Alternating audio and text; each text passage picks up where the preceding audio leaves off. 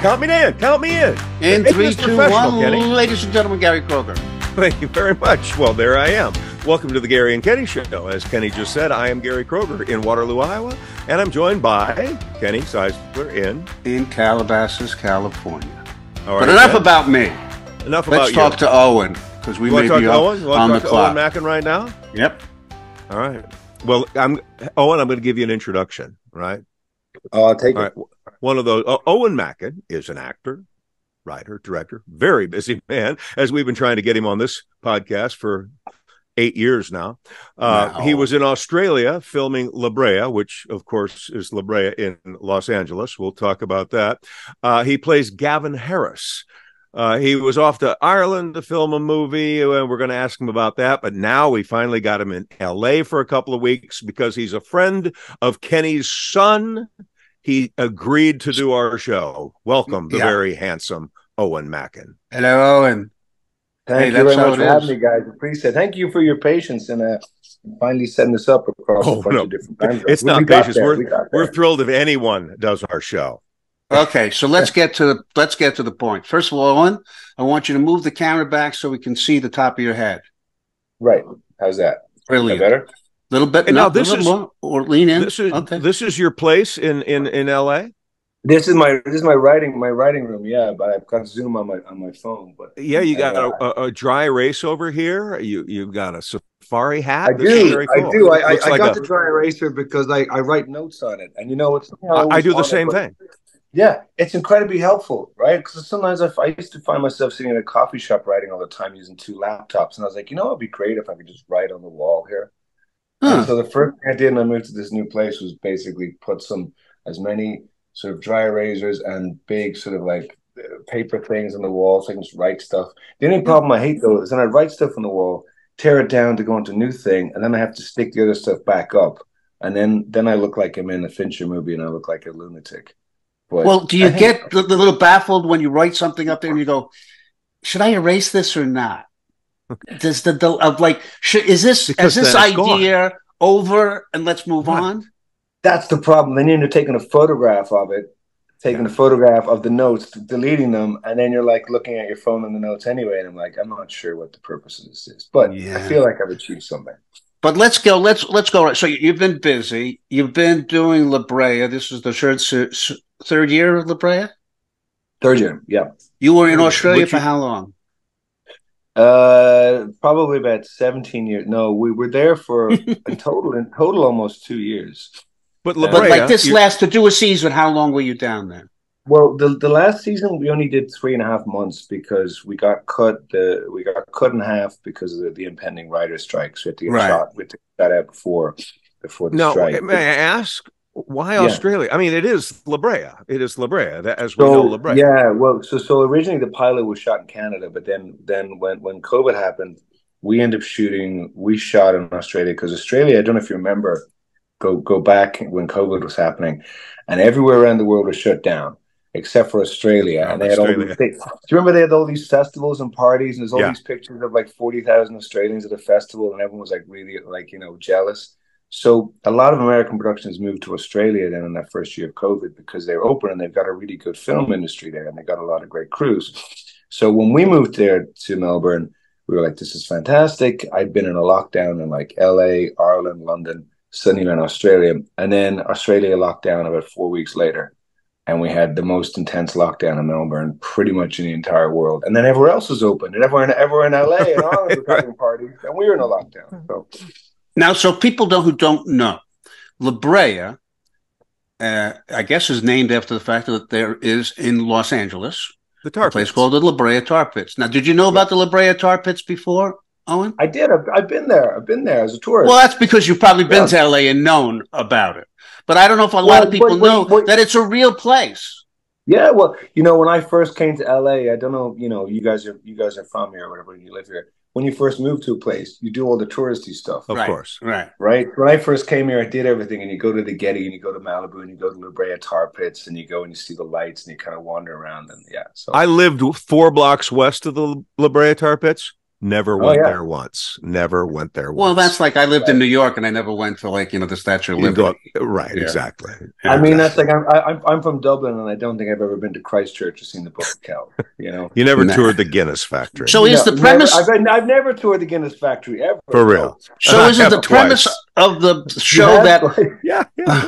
So in the premise of the show is that I guess your family, were they at like the museum at the La Brea Tar Pits, and all of a sudden there was a giant sinkhole, and that's how they ended up back in time? I don't think his family are that cultured in this show. They were just driving past the La Brea Tar Pits. Oh, why? And they were on Wilshire. They were on Wilshire. They were right on the corner there of Wilshire and La Brea. Yeah.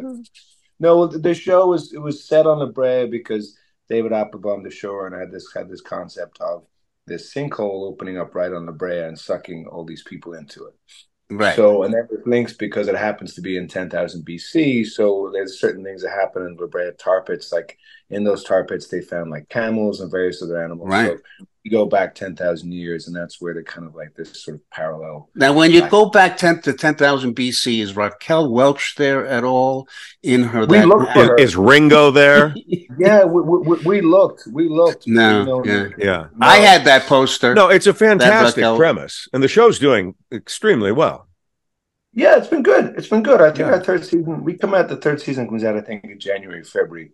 I think obviously this year all got a little bit messed up fairly. So we're kind of, I think this third season airs sometime, I think January. Well, Kenny's very suspicious of shows with sinkholes, aren't you? Anything that centers around a hole. The thing that I wonder when I watch the show, especially for actors, and because I'm such a cynic anyhow, is that when you're in a show like this and you're attacked by dinosaurs and beasts and these incredible things, and you as an actor are standing there and the director's going, you have no idea what's coming at you. And you're looking at describing to you like a dinosaur. What are you looking at when you're petrified? Problem is, I'm a cynic like you. So I need a little bit of context, I need to know what's going on here. They did this thing which is really fun, especially this year, where the production design team and the kind of the VFX team, they'd actually build these sort of semi to scale cardboard cutout models of rhinos and stuff. Yeah, and so they do them for the full length, and like 2 or 3 people would have them on sticks or on stilts and tied by rope and kind of move around due to context of like scale and size and stuff. Yeah, because otherwise you're just staring at a bush. And that works for you, or it strikes me a little humorous. It's better than the tennis ball, right? Or a piece of gaffer's tape. Yeah, they wave the green tennis ball around, and you're kind of just like all looking in different directions. Can you give us a face? Can you give us a reaction? Yeah. Oh, do you have like a? This is a dinosaur, and this is a giant mammoth. Do you have 2 different looks for that? Do you know? Give us any look. Any looks. That's a dinosaur. That's definitely because you're looking up. But I had to be really still so the dinosaur didn't see me. And there was a little bit of disbelief in your eyes too. You couldn't believe what you were saying. I picked it all up. Couldn't believe there's a dinosaur. And it was 12 meters high. There was a lot of subtext going on in that look. I know that. Yeah. As there is behind your head. It's like a dolly meets William Blake. Oh, so now, Well, I've got a bunch of different. I always try and, wherever I've been lucky enough to travel a lot of places when I've been filming. So I always try and bring back some art or something from wherever I've been, just to kind of remind me of it, or just trying to find a really cool artist and so forth. So, well, you went from Australia. You went from Australia back to Ireland to do another movie. I was doing a project, doing a show in Ireland, which over the summer, an Irish equity project. So we just finished that like last week. So you fly from Australia to Dublin? I came back here for 4 days just to watch. I was wondering, is there a direct flight from Ireland to Australia? Well, you got to go via Dubai or Singapore. So it's actually easier to go east. Yeah, pretty much. It's almost easier. Well, it's kind of ends up being the same. It's as easy almost to come to LA. Yeah. Have a coffee, go to Starbucks, and then carry on. I mean, it's a long flight. I mean, what is it? And when I was talking to you, trying to set this up, and you were in Australia, to try to get those days right, we were like, well, let's schedule for a Monday, which wasn't our Monday. It was his Tuesday. Like, you know, honestly, for almost 2 years, and I mean this with all the love in the world to Australia, because I made a lot of friends there, and I really loved filming in Australia. But you end up being sucked into this vortex where there's people I know moved to Australia, and you don't hear from them ever again because... Well, it just gets really difficult. And then there's the sinkhole. Well, then, yeah, they all disappear into sinkholes. They're eaten by dinosaurs. And you're like, hey, no, but it just becomes a time zone thing becomes different. And you're trying to organize on Monday and you realize it's your Wednesday morning and it's Monday night. How long can you remain this busy? I mean, are you loving it, or it's like, okay, 2 more years and I've got to have a more sensible location, time, schedule, whatever? No, I mean, I'm always on a holiday. I'm always happy to go to work. I think honestly, going to work and working in this industry is like my favorite thing. I always feel, you know, this is a handsome guy who's to have a job. Yes, absolutely. This is a handsome guy who's traveling the world and is a celebrity and whatever. Right. And I'm supposed to feel sorry for him, Gary? Is that really what? Exactly? Yeah. Come on. Feel sorry for me here. No, handsome guy with an Irish accent. I'm not even telling my wife about this show. Let me ask you that question. Do you use the Irish accent in your characters, Gavin, or you're an American? I never get asked to do an Irish accent. No, you don't. Like, in Merlin? No. What about Merlin? Merlin, I did I don't know what accent I did. I think I did a weird British hybrid accent on that. But why would you? I was going to do a Scottish accent on that because I didn't want to do my own accent. I turned up on the day of the read-through to do this Scottish accent. And I don't know how you guys find this, but I always find that first day or the first 2 days and you're working with a bunch of new people, it's always like being in school and you kind of feel slightly awkward. Yeah. And then after 3 days, you're all best friends. It's fine. But that first day, you're like, fuck, I don't want to say the wrong thing. And I walked in to do this read-through on Merlin. And the director of that episode, David, was Scottish. And he opens with this big Scottish brogue and he starts talking to me in this big Scottish accent. And I was like, I can't do a fucking Scottish accent here. Fuck. It's a hard one. Yeah. So, yes, I just made up some fucking accent on the table. And I was like, well, I'm stuck with that now. It's like, all right. Yeah, you can't. Can an Irishman appropriate a Scottish accent? And can a Scottish person appropriate an Irish? I would think that's kind of like, just get a Scottish actor or just get an Irish actor.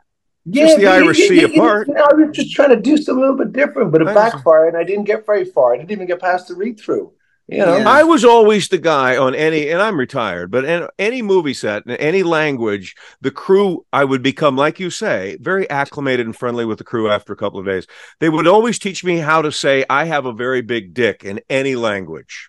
Oh, good. That's helpful. Yeah, I learned it. Ja ima veliki kurac, if you're ever in Croatia. Right. Yeah. Okay. See, you learn things on this show. Yeah.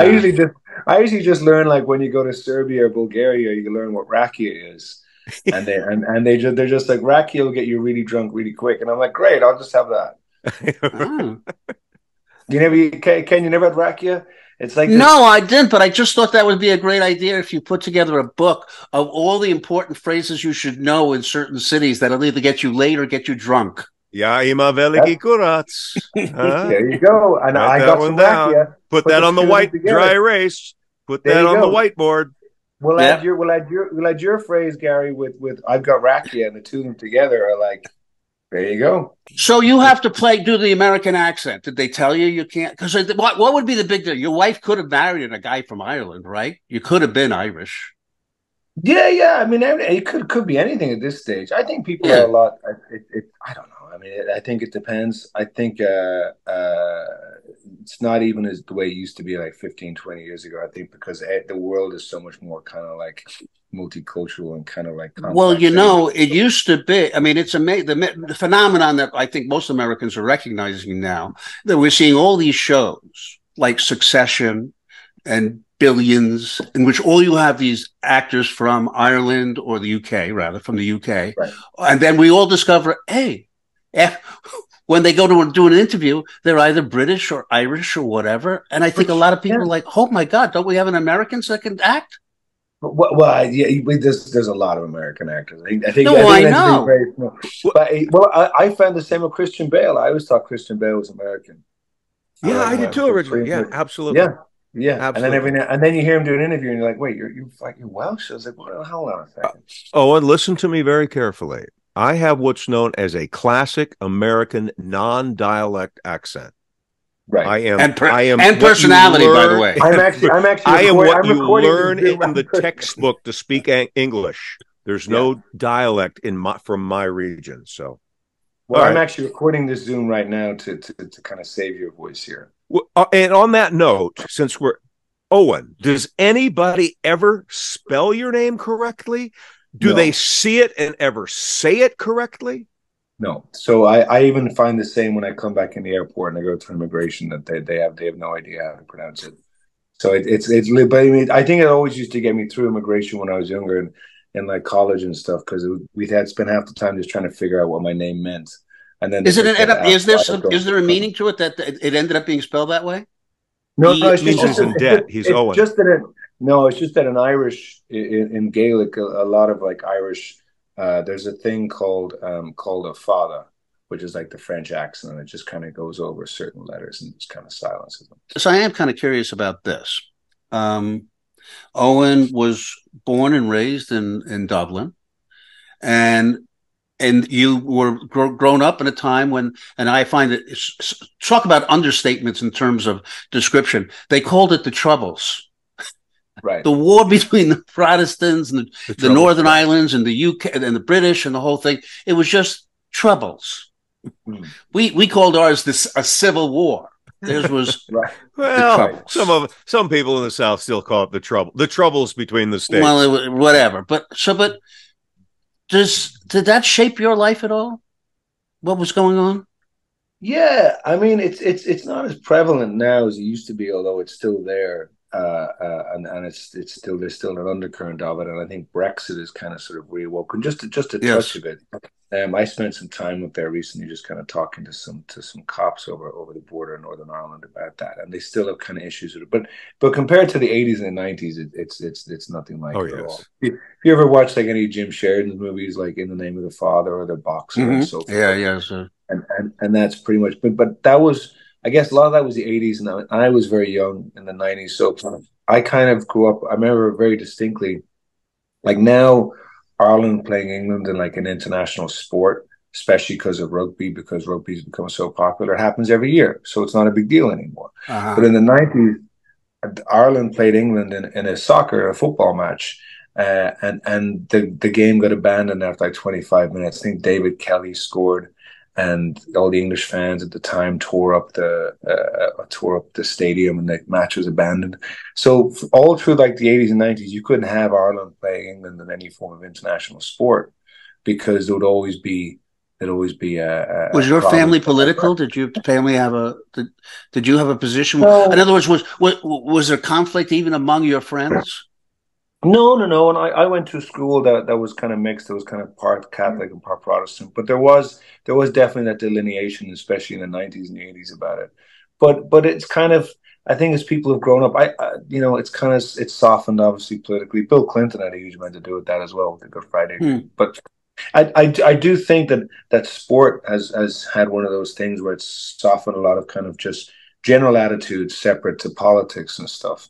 Because when you end up with kind of like people following sport in a certain way, then I think it's sort of like a lot of Irish people follow British football teams, like someone like we all follow like Manchester United and Liverpool. A lot of Irish players used to play for those. So I think there's always been, it's kind of just slowly just softened over the years. And now I don't think it's. Yeah, I just wondered whether it impacted you as a filmmaker. Did you see the movie Belfast? Yeah, of course. Yeah, it's a beautiful movie. Yeah, beautiful movie. Yeah. It did. I guess I haven't. I guess it probably has because we've always had a very strong sense of Irish identity, and we're always very much not English. So every now and again, you might hear of like an Irish actor or an Irish a golfer or kind of like sporting person, and they're referred to as being British, like the British press, and we get very upset about that. Yeah. So the British would appropriate Colin Farrell or Saoirse Ronan whenever it's right as one of their own.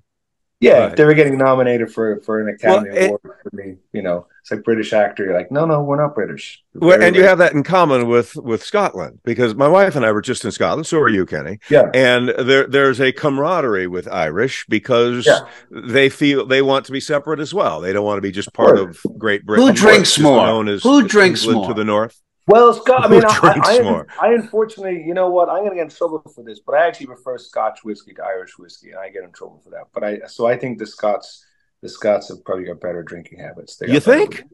I prefer Scotch. Yeah, I prefer a peaty Scotch. I want there to be a campfire in my mouth, so I like the island Scotches very much. Lefroy, very Lagavulin. Oh, absolutely. I've got some Ardbeg right behind me here. Okay, I'm more of a Macallan or a Glenfiddich.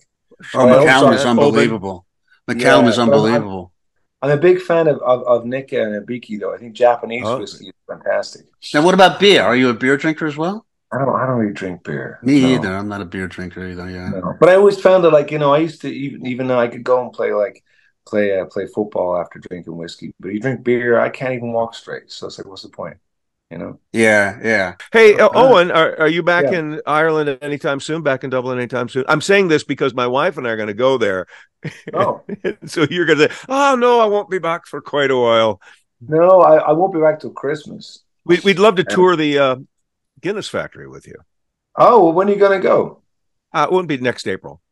Next April. Well, I have no idea if I'll be there in April. I'm a good time. I'm a good time, Eoin. I believe it. If I'm in Ireland, I'll definitely go to the Guinness factory. Yeah. I've actually never been, so I'm actually overdue a visit. But we were going to come back for the holidays, Eoin, but we are not because Jackie's pregnant. Oh my goodness! You're going to tell me this over a Zoom? I thought he would have told you already. I meant to see Jared like this weekend. I think Jared. Well, you've embarrassed him now. I think I probably, I didn't Jared, know that. I would have thought he would have told you. I haven't talked to you yet because I was meant to see him. This is fantastic news. I love the fact that I get to hear this over a Zoom. Good for them. That's brilliant. It is brilliant. We're so happy, so delighted. It'll be great. Yeah. Holy smokes! I suppose you're going to be an uncle. You'll be an uncle. What? I know. I mean, well, I'm a terrible babysitter, so I won't be there. I'll be in a different country. You'll still have to send gifts. Well, of course. I mean, that's compulsory, right? Yeah. Isn't that the main reason why you make somebody a godfather, just so you can give Of course it is. Of course it is. And for the babysitting duties. Yeah. Exactly. Oh, you must be thrilled. I am. We are over the moon about it. We really are. And we love her with such a passion. So, Eoin, Jackie's wonderful. She really is. I know. I'm not digging for dirt or anything, but you're like I keep mentioning, you're a handsome young man. At the top of your game. Are you going to say you have a big dick in a foreign language, Gary? No, we're past that. I'd love to go on a date with you, Gary. Whenever you want, let's have a date. You know what? I'm not going to even rule that out. I'm just looking for all new adventures. But my point is, are you just really enjoying bachelorhood? Are you just having a great time? I mean, you going to get married anytime soon? What's the game plan? To get married, there's usually the necessity to be in a relationship. That's what I found to be like the first port of call to getting married. So I've been the last couple of years, I've been doing so much traveling. It's kind of been that has made it more difficult to have a relationship, to be honest, because I've been moving countries so many times and also in different places. It would be hard to have a relationship, but I mean, do you see yourself as a guy having your own little babies and things and making, Jared an uncle to babysit? And I don't really know. In my foreseeable future. Yeah. No. I mean, no. Right now, I don't think that's me. That's the answer I was looking for, actually. So is this where we're supposed to? Is this where we're supposed to go? Sorry, ladies. Yeah, that's what I was thinking. Sorry, girls. He's not committing. Well, actually, maybe that's not sorry. That's like exciting. All right. What is this could go viral. I think I'd probably lose children. I don't even have a dog, so I mean, I don't think I'd be able to take care. I struggle trying to keep my plants alive. You even have the good bedhead going, Eoin. You even have good bedhead. Bedhead. Well, I was. Well, I mean, I'm expressing a little. I am man only crush out of bed, here, aren't I? Yeah. I haven't had a shower. I am only just out of bed. I will be honest with you. So I told you, Gary. I was having breakfast in the sunshine when I realized I was like, I gotta jump on for this. But that's why I said 11, because 11 is like a time when I can be sure I'll woken up by 10ish, 10:30ish. Well, hence why I'm still having coffee. So I don't realize you're literally sitting on my coffee pot. How do you manage? I mean, I know we talked about it, but how do you manage the time zones? I mean, I find it very difficult to go to Europe, and then it takes me at least a day to adjust, or even a couple of days.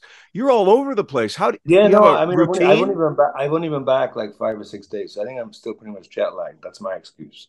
Jet lagged, but I find the best way to go over jet lag is to have a hangover. Yeah, okay. They usually get you through it. What do they mean by hair of the dog? Yeah, well, it gets you back in the time zone pretty quick. What is the etymology of hair of the dog? Yeah, because when you get drunk and you wake up, and then they say, "Hey, you know what? Hair of the dog," and you get drunk again. Yeah. Why is it the hair of the dog? I'll look it up. I actually don't know where that came from. I'm not sure. I suppose the person who came up with it was drunk at the time. Originally, probably. Are you ready? You asked a question. Yes. Originally, the expression referred to a method of treating a rabid dog bite. Hair from the dog was placed in the wound. So in that sense, having another drink, any drink, is like taking hair from the dog that bit you. That is the origin of hair of the dog. If you were bitten by a dog with rabies, you put the dog's hair in your wound and just place the hair in the wound. And the person who came up with that was also drunk at the time. Well, you might be able to. You're right. It was a Neanderthal that came up with that. Yeah. I wanted to ask you about Neanderthal. So when you go back 10,000 BC, La Brea takes place 10,000, which has got to be jet lag. When you go back 10,000 BC, there were Neanderthals at that time. Do you meet Neanderthals in the show? We don't. I don't know. Were they Neanderthals in 10,000 Yes, BC? I looked it up. As a matter of fact, and I'll tell you something else. I did the DNA thing. I'm 1% Neanderthal. Are you? Yeah. I think aren't we all? You see, maybe every human? I mean, yep. It turns out that Homo sapiens and Neanderthals actually fucked each other. Well, of course they did. Right. Because Neanderthal. I'd fuck a Neanderthal. I have no problem with that. I'd fuck a Neanderthal. Would you fuck a Neanderthal? I mean, I guess it depends if you're in 10,000 BC or what's going on. I guess you might not have a choice. Let's say there's a direct link to a Neanderthal. It has been an unbroken chain. So a Neanderthal woman presented herself to you, and you know basically what she looks like. You're saying you would fuck her? My basic rule is consent. You see, Owen, I can go down that alley, and I'm never disappointed with Kenny. I can tell. I didn't know where this was going for a second. No, but I was like, it's all on you. It was worth it. It was worth it. Yeah. All right. I don't even care if it's not all real. Like guys will say, "Oh my God, those tits are phony." So. It's something you don't have, and so you're and it's percentage wise. If you are a majority woman and 40% plastic and percentage, right? And right, if there's less plastic than there is flesh, I'm okay with that. Well, you know what it is for me? This is what happens when you're married for 40 years, Owen. That's what happens when you don't get married. Right. I'll just stay single. What were we talking about? I do have a question. Well, let's talk about Neanderthals. And I can't believe you guys haven't introduced Neanderthals into your show. Well, season 4. Yeah, I don't think we did it, but it was very specific. Also, like we were down there for like a very short period of time, relatively speaking. in terms of like, I would have thought there'd be backlash from the Neanderthals out there picketing. But Kenny, Neanderthals could have been. No, wait. Let's dig into this here. So Neanderthals are what, 10,000 BC, basically? Well, if you Google it, it gives you the why. Is that where you are? It gives you the time frame. It gives you the time frame. Is that where you are? Are you specific in La Brea as to what time period? 10,000 years ago. 10,000 BC. Yeah, 10,000 BC. Okay. Well, we're all Googling this. We're all currently Googling. I mean, the Neanderthals were around for a very long span, and part of that span included 10,000 BC. Neanderthal. Okay, Neanderthal. So, well, all right. No, you see, I think you're wrong, Eric. It says they lived until 40,000 years ago. Oh, they didn't make it to 10,000? No, yes, that is correct. They didn't. I have the same thing right here. Yeah. But okay, I apologize. I apologize. But you are correct. Well, you'd think there'd be a couple of stray Neanderthal that might have made it to 10,000 BC. I think that would be a fun storyline. They did try and make a show for Hulu years ago, because they actually shot it in Ireland. It was actually set 40,000 years ago. There wasn't also a movie 40,000 BC as well? I have not heard. I don't know. But I can't remember the name of that show. But they tried to shoot that show in Ireland, because I have some buddies on it, and that was all set with Anyway, whatever. I apologize. But we digress. But I think hopefully we'll get the Neanderthal demo. Right. So I was looking at clips of your interviews, and you oftentimes get asked about your characters to explain your characters. Right. And I was wondering if that was boring. Because and if it is, don't explain them now. Right. Because to me, it's like they ask these questions and you have to sit there and explain it. And I would think it's in the work. You know what I'm saying? Not to have to go, well, my character is this and my character. Does that kind of, I don't know if you feel that way. I kind of was thinking to myself, boy, as an actor to have to keep explaining your character over and over again, it seemed to me that it would be drudgery. I remember, so the very, very first interview I ever did on television, I was in my early 20s, and I went on this Irish TV show, and I just studied acting in New York, and I'd studied Meisner, and I thought I knew everything about it, and I'd studied cinematography, and I thought I was understood all about film. And they asked me about a character I'd just done on this show, and I think I talked for 6 minutes about this character, and I thought I'd given this really great detailed answer that was really interesting. And I came home, and I was staying with my mom for a couple of weeks. My mom was I came back and she was like, oh, I watched it. I was like, oh, great. She goes, okay. She goes, I'm going to put on some tea. She goes, you're going to sit down and you're going to watch it. And I was like, no, I don't need to. She goes, no, you're going to sit down and you're going to watch it. And she put it on and she gave me a cup of tea and she goes, now just sit there and watch it. And I was like, oh, I this must be great. And I watched it with her and it was so fucking boring. And she said, she goes, let's watch it again. And I was like, what the fuck? I don't want to watch it again. She goes, never do that ever again. She goes, nobody cares. Because it was so boring, because I just spent all this time talking about the character and about my work and about the techniques I thought I'd studied and all this stuff. And I bored the shit out of myself. But you asked that question almost in every one of the clips that I saw. You asked that question over and over and over again. I think you are asked that question. You try and I don't know. I mean, it depends on what it is. I guess if you're asking Heath Ledger about his process when he used to play the Joker or something, well, maybe that's a bad example. Sorry, but there's certain I guess parts that you really want to know how people went into that place. But I think otherwise, I'm with you. I think it's more about the process of what the creation of what an overall show and the dynamics and all that type of stuff. I don't think people really want to know the intricacies of what you were thinking. Well, also to me, it's self-evident. If you want to know what the character is, watch the performance.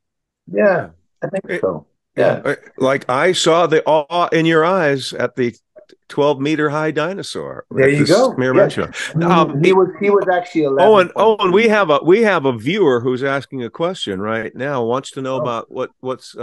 We don't have any viewers right now. But actually, yeah, that would have been nice. Explain your interesting piece around your neck. No, my mom got me that in Egypt, and I was like 14 years old. It was like a protection symbol under the sun.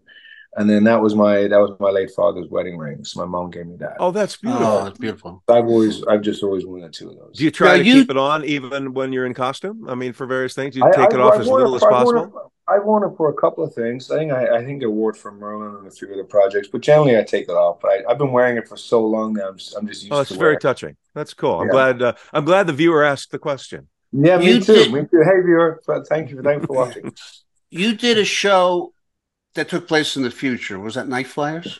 That was Night Flyers, yeah. That took place in the future. Now you're doing a show. How far in the future?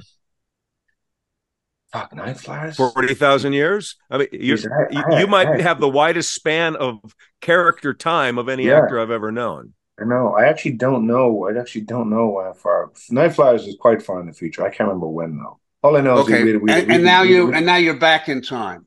Here's my question, gentlemen. Yeah. If you could time travel, which way would you go? Well, neither of those are particularly fun. Like Night Flyers was a horror sci-fi. No, thing. but forget going into. I'm not saying you. I'm not saying you going back into that I'm movie. going to answer that question. I would go back in time. I go back in time to like the 70s or the 80s or something. I would go back to my childhood in the 60s. No kidding. In a heartbeat. You could give me the pill right now to do that, and I would say, "See you guys. I'm out of here." Why would you want to go back to your childhood? It could simply be the time of life. It could simply be the time of life when you're a child and the world is so magical. You wouldn't want to go back to a time in history when you, out of curiosity, back to a time in history. No, I want to go back to the feelings. I've been in this time and I've been in that time, so I can compare the two. I would like to get rid of some of the technology. I'd like to go back to the simplicity. We played outdoors. Our relationships. Let me rephrase the question. Let me rephrase the question to be more specific. But Gary, what happens if you went back in time to your childhood and then realized that it wasn't really idyllic because when you were a child you saw everything better and you went back and it kind of sucked? Yeah. Would that then change your entire concept of yourself for the rest of your life? Yeah, I mean that's the risk you'd take, but then I guess I'd sit around and wait to be 66 again. And I know, at least I know. And then we'd have to do this whole podcast. I would play the lottery a lot. I'll tell you that. Yeah. But I just want to get to this. Your question, Kenny. And the question is this: if you could live in a time when you were not alive, in the past, and you certainly weren't alive in the future, basically what I'm saying, would you time travel to the past or would you time travel to the future? I mean, I'd go to the past. You would right away, huh? Yeah. That's interesting. Would you like to know why? Yes, I do. I don't know what the future has in store. It could be a sinkhole for all I know. Yeah. I don't know what the future is. Even without air conditioning, I can at least imagine riding horseback in a carriage or whatever. There's things that I can reference and deal with. Yeah, and understand. And I'd be with you because I'd also you don't know what's going to happen with climate change or you could say go 10 years into the future there might be no rhinos and no lions left. You could go back 100 years ago. And but here's a dilemma for me. Okay, I hope you want to go into the future. At least I do want to go into the future. I hope you got a really good answer to this, Kenny. I would go into the future because at least I know there would be hygiene. There'd be showers. There'd be toilets. There'd be air conditioning. I don't know. I don't know how anybody lived in the past. How anybody lived in the past without all of those. The idea that I have to go outside to a latrine, or I didn't have running water, or there was no air conditioning, that to me is uncomfortable. I don't know. Have you seen Terminator?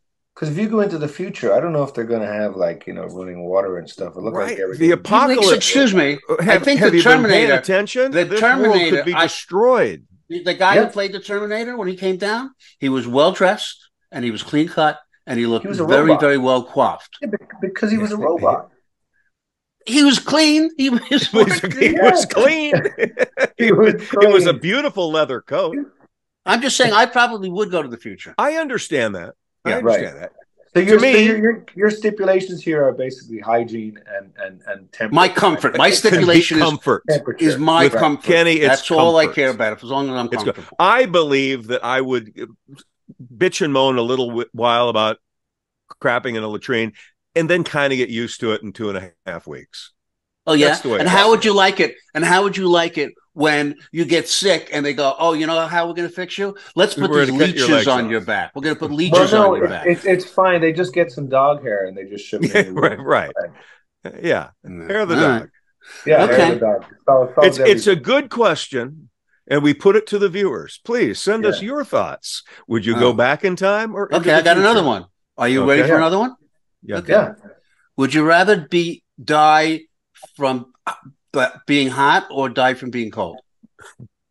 Oh, and you go first. I don't want to die from being hot. I don't want to die from being cold. I would definitely die from being cold. No. Oh no, that's awful.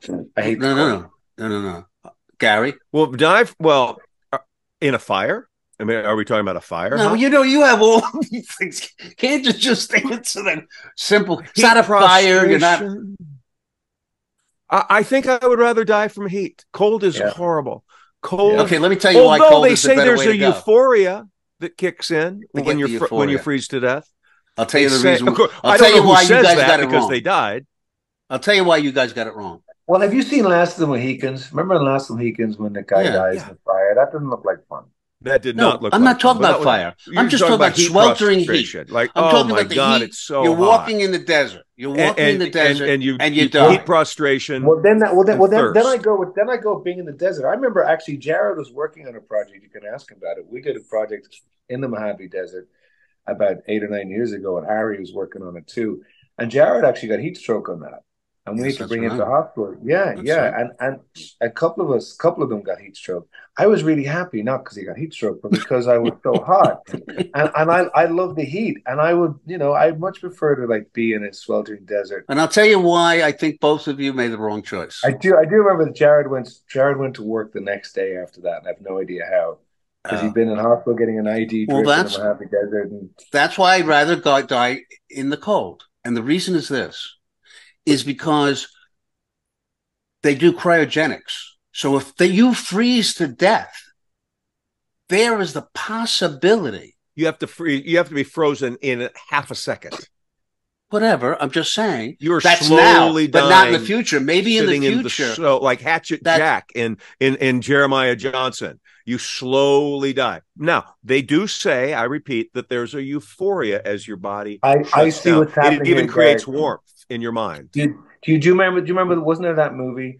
Was Brendan Fraser, didn't he play the Neanderthal that was frozen and came alive? Yes, I just watched it. This is all going full circle for Kenny. Yeah. Oh, wow. I had not realized that, Owen. Yeah. Those things are all put together. Yeah, that's where I got that. That's what shaped where you get your ideas. That shaped a lot of my opinions. There you go. Fascinating. Interesting question, though. Okay. Well, you know what? Maybe we should ask Owen some questions so people can find out. You don't want me to participate? No, I do. I think you should. What you're saying? Ask him. No, I think you should. I want Owen to answer. Owen, I think all of America wants to know, what's your next project? Oh, I have no idea. Well, there you go, America. Let's move on. No, that's the name of the project. Oh, I have no idea. I have no idea. He plays a Neanderthal who freezes to death and is rediscovered 40,000 years later. And has no idea what's going on. Exactly. It's 40,000 years later and discovers that there's hygiene and there's air conditioning and it's the whole thing. Can I propose, maybe I would like to write this. Eoin Macken stars in I Married a Neanderthal. Yeah. You meet a girl. I reckon there's probably a movie. I'm going to check right now. I reckon put that in there. And he was a Croatian Neanderthal, and he could only say "Ja ima veliki kurac." Do you know? No, there's no movie, but there is a book about it. Oh, really? Yeah. You can buy it on Barnes and Noble. Yeah. Speaking of time, we're out of it. Mm-hmm. Come on, that was good.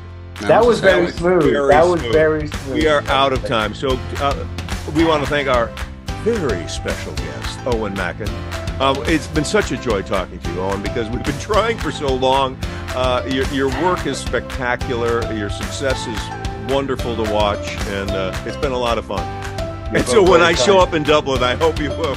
I will. I'll see you in the Guinness factory. We can both go and explore some Irish things.